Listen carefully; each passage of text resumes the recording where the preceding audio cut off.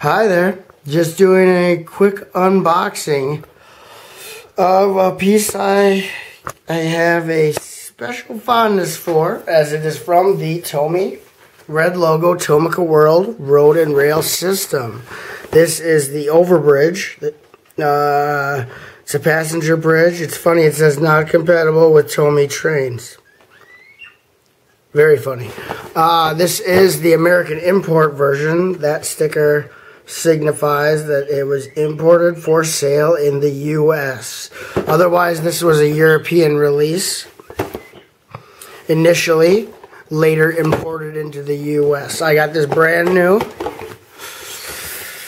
and it has been out of print for a while. They do have newer versions of this, but this is an accessory that has been sold since the beginning of Tomy's Plarail series. So this is different. There's different versions of this accessory. This one is one of my favorites. I like the color scheme and the stickers. As you can see, it says that way is to the station, and this is station 1. So put it together quick. I do have the newest version of this for Tomy Plarail. Different color scheme, more realistic. I like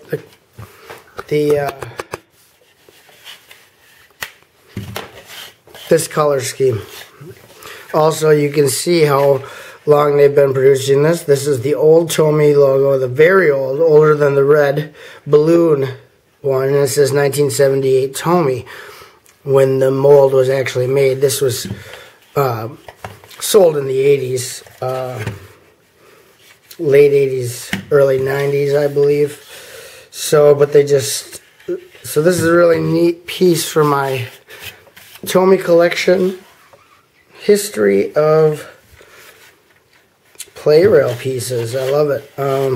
Definitely going to have to find somewhere to put on my layout that I'm working on right now.